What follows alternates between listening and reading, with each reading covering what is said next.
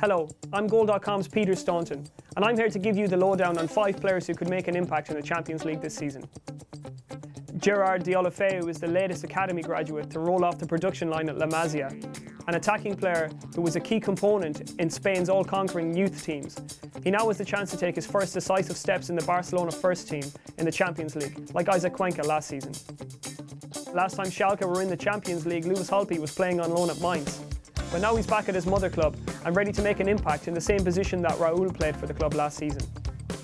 Viktor Fischer is the latest in a long line of talents to emerge at Ajax, and he can follow his compatriot Christian Eriksen by making an impact in the Champions League.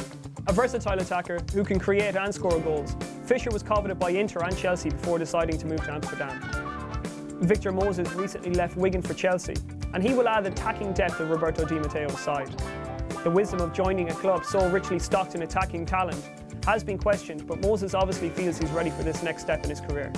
Luca Marrone is a product of the Juventus youth system and also a lifelong Juventus fan.